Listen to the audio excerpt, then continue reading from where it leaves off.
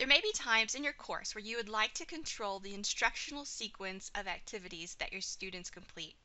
For example, you may want them to view some type of presentation and then complete an assignment and then take a quiz.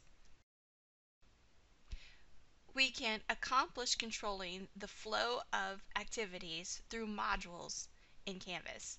So I'm going to go into the module settings by clicking the three dots besides the module title, and next I'm going to go into edit. So the next thing I want to do is start to add requirements. Add requirements basically allow you to set what you want a student to do as they move through a module. So I'm going to say students have to complete these in a sequential order. And then I'm going to choose what requirements I'm going to select. So first of all, I would like them to view the presentation. Just view the item is fine. The next requirement, I would like them to submit their assignment. So I'm going to go ahead and select the assignment and just to submit it.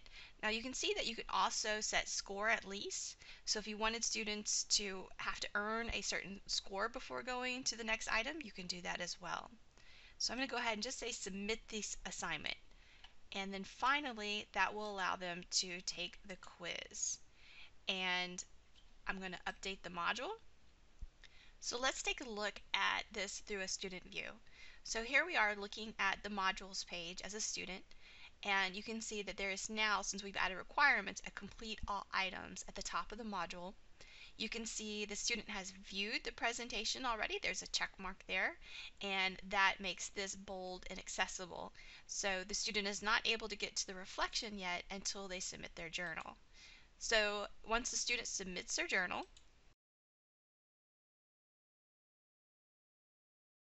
so now you can see the journal has been submitted and the student can access the reflection and complete the quiz.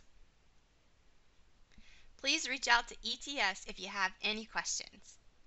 Thanks for watching.